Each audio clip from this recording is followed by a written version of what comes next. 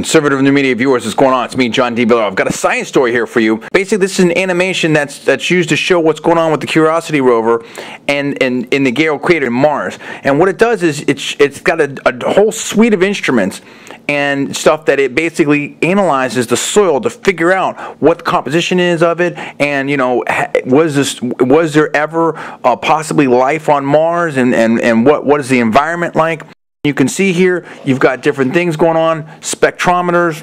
It's showing you how it might analyze some of these things. The laser will zap it, it'll break it down. It's absolutely incredible. Look at this technology.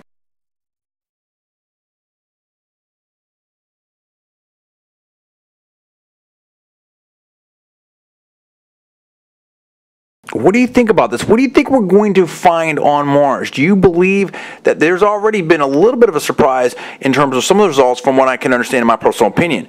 What do you think else we might find there in Mars?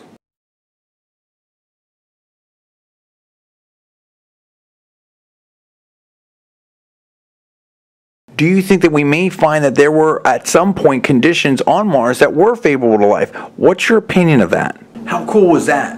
I'm very excited to find out what the Curiosity Rover on Mars is going to find out there. Will we find evidence of possibly an environment that was maybe potentially favorable to life on Mars? Alien life on Mars. What do you think we might find on Mars?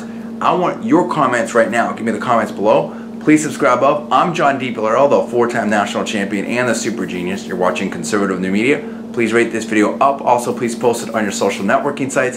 Thanks so much for watching. I'll see you next time.